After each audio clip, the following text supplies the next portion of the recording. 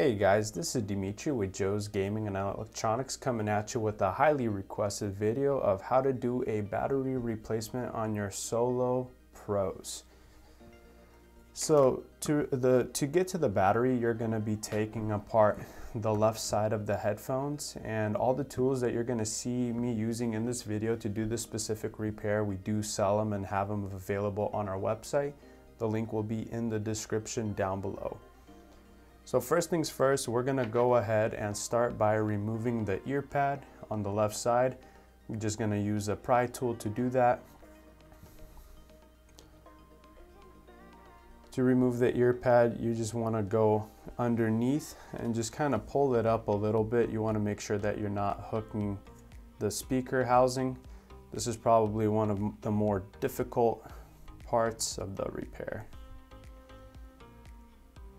You don't want to go too far in because there is a ribbon on the speaker that you don't want to damage, so be careful of that. Just gonna pry around.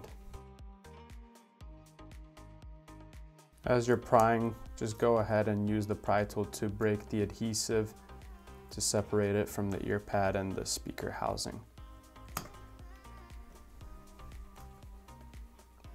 Once you got a good portion of it open, go ahead and just use your hand to peel the rest of the ear pad off, like so, and go ahead and just set that aside. So once we've removed the ear pad, the next thing that we're going to do is we're going to go ahead and remove these 4 screws. They are the Phillips Plus screwdriver, the 1.5. We do have that available on our website as well.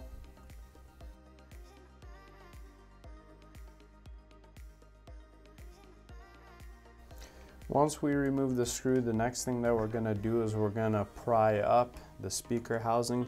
You can use a flathead screwdriver to do that. Just want to go in underneath here and just slightly pry it up. Don't pull too hard because there are ribbons that are hidden behind the speaker housing that you don't want to damage. So once you have pried it up, what we're going to do is there's a ribbon, as you can see right there. We're going to just gently peel the ribbon off the speaker housing. It is adhered on there.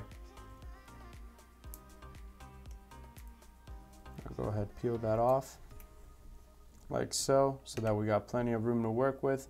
And the next thing that we're going to do is we're going to go ahead and unsolder our wires.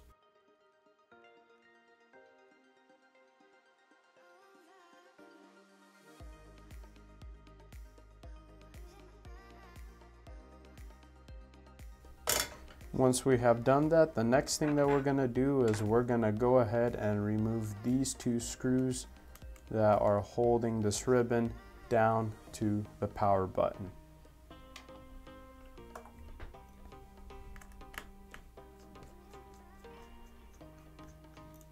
Once again, all the tools that you see me using in this video, they are available on our website.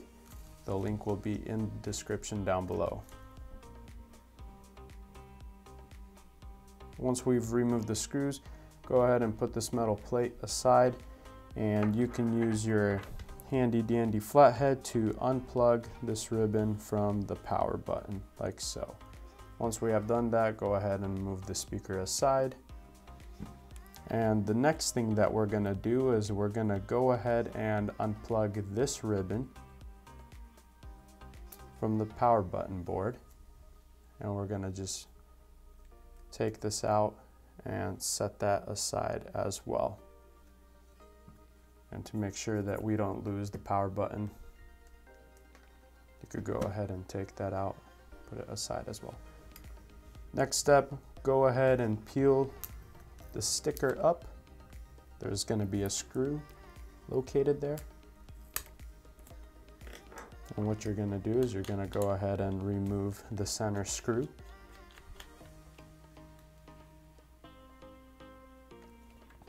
Once we have done that, go ahead and peel this wire out of the hinge there, if you can, you could use a heat gun to apply some heat.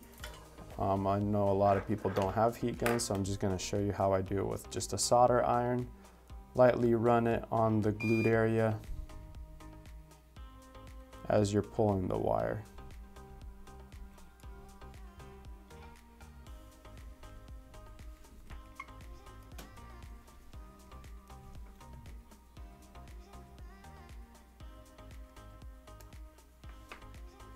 Like so.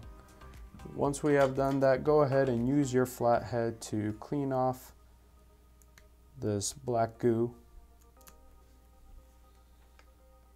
And you're gonna go ahead and do the same thing for this ribbon. Be careful, don't pierce the ribbon, don't tear it, be very gentle, take your time with this,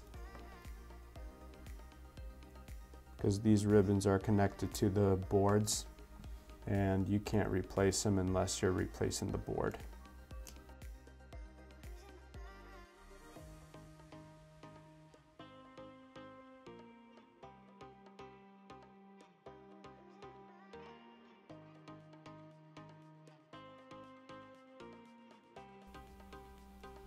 All right, so once you have gone ahead and removed this goo and just kind of broke this ribbon loose, the next step that you're gonna do is you're gonna go ahead and grab this cup, pinch it right here, and just pull on it. And you're gonna see these gaskets pop out like so.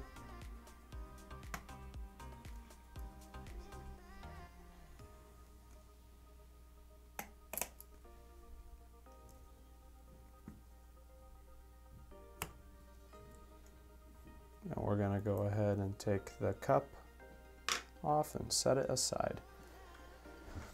So once we have done that, the next thing that we're going to do is we're going to go ahead, follow the same steps. We're going to free this wire from the hinge, clean off this goo, and we're going to follow the same steps with the ribbon.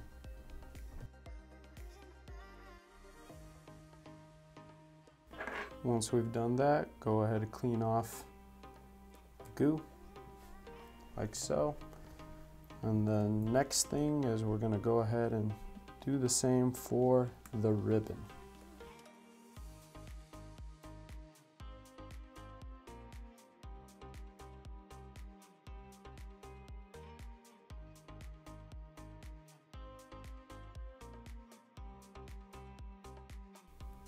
And if you do have a heat gun, you could apply a little bit of heat to this. It will make it a little easier. I know some people don't have access to a heat gun, but once we have freed this ribbon up a little, the next thing that we're gonna do is we're gonna go ahead and remove these 6 screws.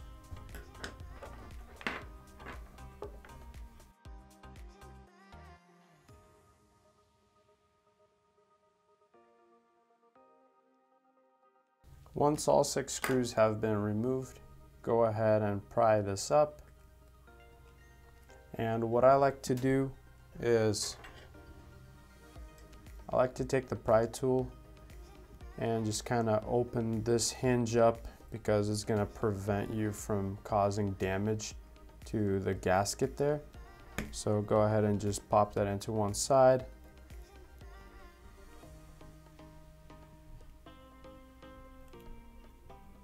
Pry it up like so, and then you can easily pop it out.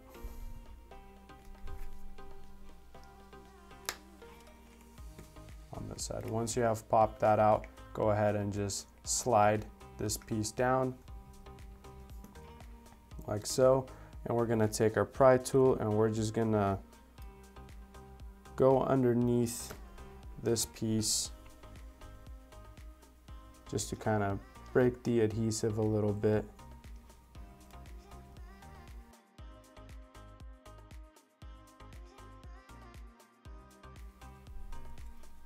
And you don't have to take that fully off. You could just take it off to that point where you got plenty of room to work with. And right here is the battery. We're gonna go ahead and use our pry tool to pry the battery out of there. It is placed right into the Bluetooth board. What we're gonna do is, you can use your solder iron or a heat gun for this. I recommend that you use a heat gun. I have this set to 235 degrees Fahrenheit. We're just gonna lightly, don't apply too much heat, lightly apply some heat as you pull on the battery. And once you remove the battery, go ahead, set it aside, and while the glue that's on the battery connector is still warm, go ahead and try to just clean it off as best as you can.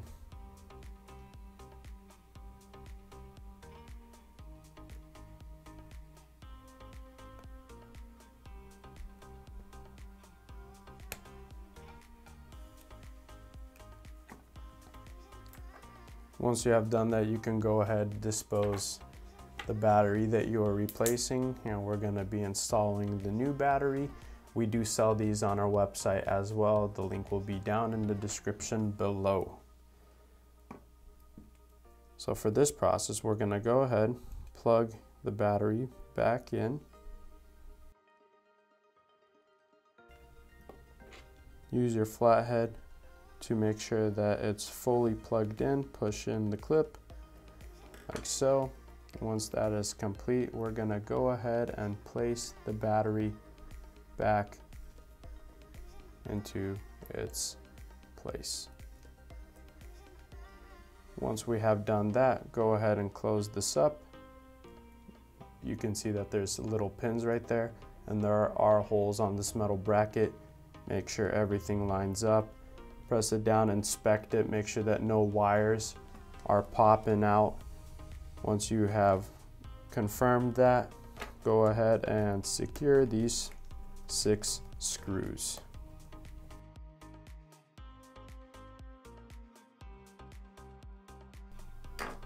Also, why we recommend cleaning the goop off of the ribbon and the speaker wire is because a lot of the times over time, the glue will cause these to tear because there's no room. So you want to make sure you clear that out. If you're taking this side apart, might as well you clear it out to prevent any damage to the ribbon and the wire so that you could get more life out of your headphones.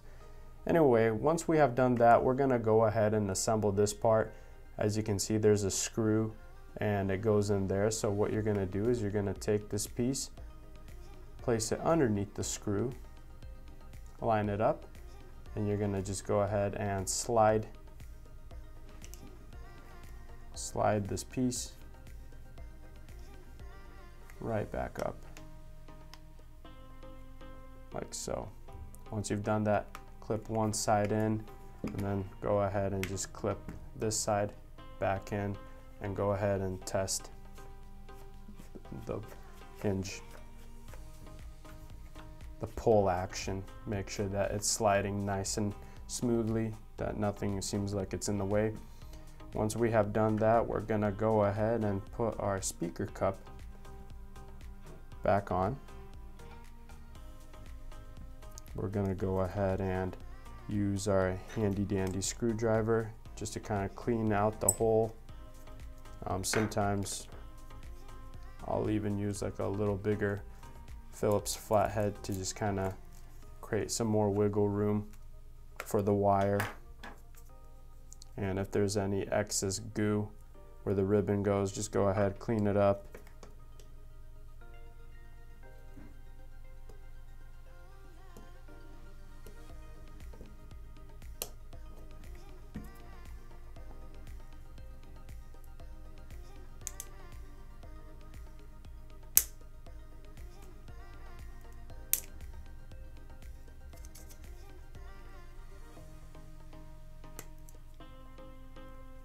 Once we've done that, go ahead, feed the speaker wire through, and go ahead and put the ribbon through the opening.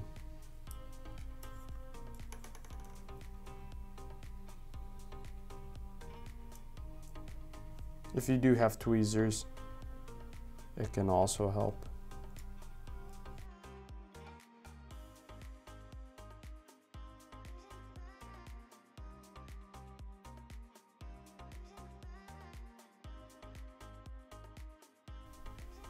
Sorry, I had to go a little off camera there just to get the ribbon into the slot. Once we have done that, go ahead and line up the housing with the rubber gasket. Make sure that all the ends of the gaskets are showing through this through the housing, speaker cup housing. Once you see that they are all visible, go ahead and put your center screw back in.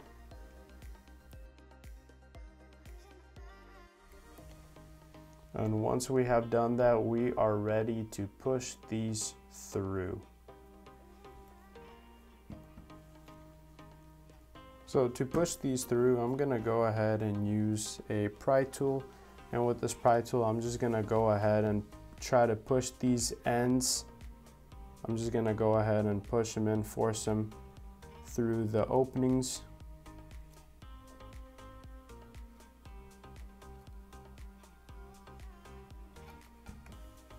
And once you get like a little bit, you can grab anything that's more useful to kind of just hook in and pull it. I'm gonna use these pliers. You don't wanna clamp down too hard so that you're not cutting them. But these pliers or anything that's gonna be able to hook this and pull it through, anything that can assist you will make this a little more easier.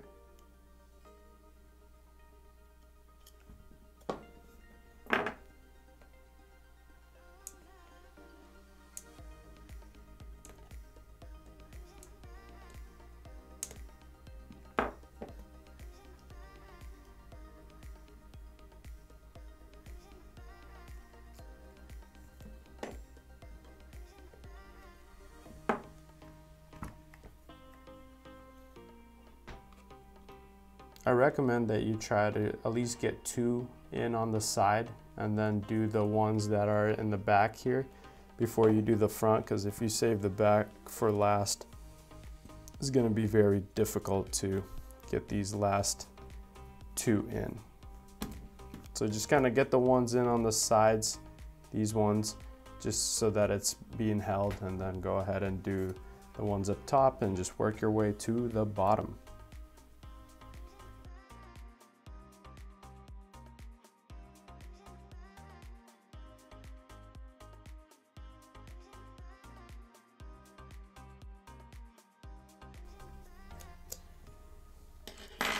Once we have pushed the rubber gaskets through to the cup, we're gonna go ahead and install our power button. We're just gonna place it back in like so. And then the next thing we're gonna do is we're gonna take our power button and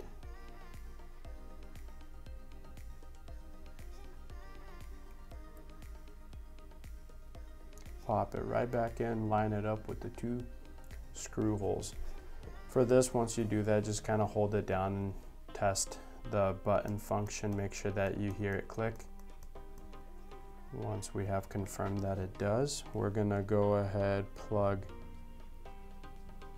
this ribbon back in.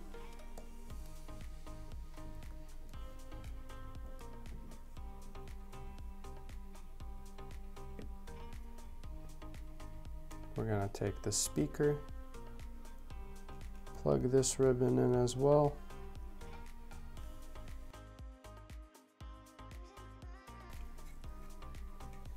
Once you have plugged it in, this is how it should look.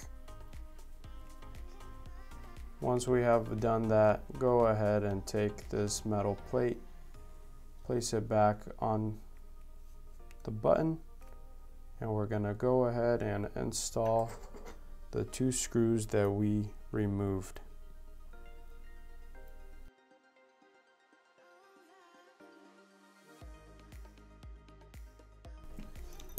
Once we have successfully plugged the ribbons back into the button and installed this metal bracket with the 2 screws, next thing we're going to do is we're going to go ahead and solder our speaker wire back to the speaker. Remember that the copper and the red wire is always on the positive side.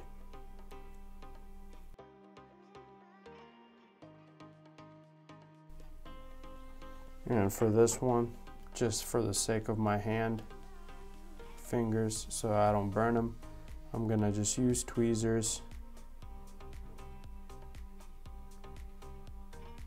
to get the last wire soldered in.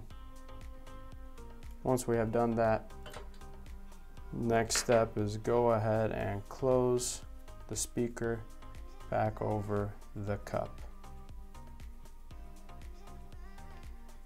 And you want to make sure that where the screws go, that they line up with all of these 4 pins. So we're just going to go ahead and place it over like so. Inspect, make sure that you don't see the speaker wire in any of the holes. Check the sides, make sure nothing is pinched. Once you've confirmed that, go ahead and put the 4 screws back in.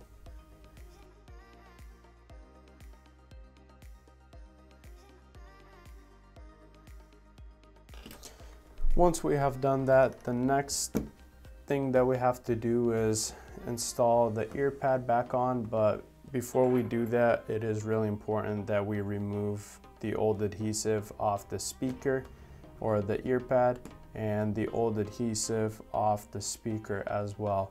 For this, you can use whatever is going to help you. Sometimes it's quite difficult to do that, but yeah, have at it. If you guys figure out an easier way to do this, removing the adhesive, let us know in the comments down below. We'd love some new ideas, but I'm gonna go ahead and remove any excess or old adhesive.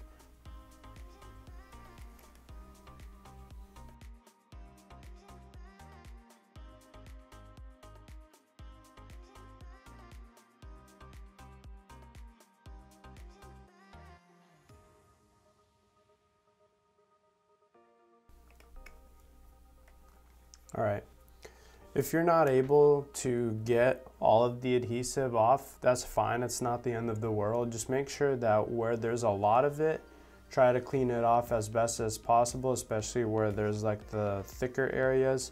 Go ahead and take that off, and just whatever you can do your best. The tape that we have for the ear pads is pretty strong, so just go ahead and clean off what you can.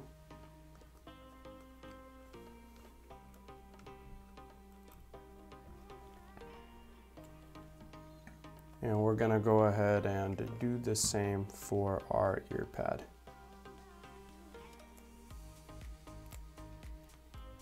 If you're looking to replace your ear pads, we do sell these on our website as well.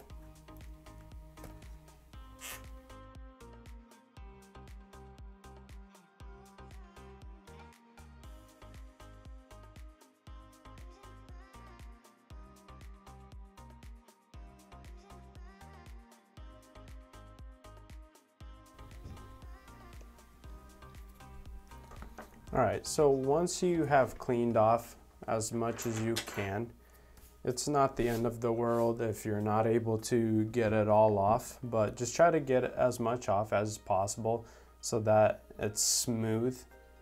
Like, you don't want it to be sticking up or have any bumps, so just try to remove as much as you can just to smooth it out. If there's a little bit on the ear pad and the speaker housing, that's fine. It shouldn't be any issues or cause any issues. What we're gonna do is we're gonna go ahead and install the tape. We're gonna first install it onto the ear pad. So with this tape, you're gonna wanna go ahead and have the ear pad at a slight angle, and there on the ear pad, you're gonna see that there are 2 holes. One is more bigger than the other. And on the ear pad, you're gonna wanna make sure that the big hole, or the tape, you're gonna wanna make sure that the big hole matches up with that one, and vice versa with the small. So it's kind of at an angle. It's a little weird, but trust me, it works. Once you've done that, lined them up, go ahead and just place the tape on there. Make sure that it adheres to the ear pad, like so. Go ahead, peel the top layer off. And remember, when you place the ear pad, you want to make sure that the line on the ear pad is facing the power button, and you're going to notice that there are 2 pins right here On the speaker housing, those two pins are the ones that go into the holes that are cut onto the ear pad. So you're just going to want to go ahead, line them up like so.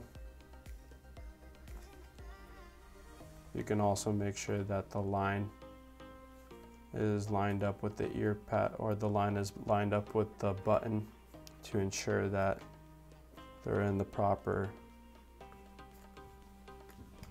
setting. And once you've done that, just go ahead and press around on the ear pad to secure it and adhere it to the speaker housing.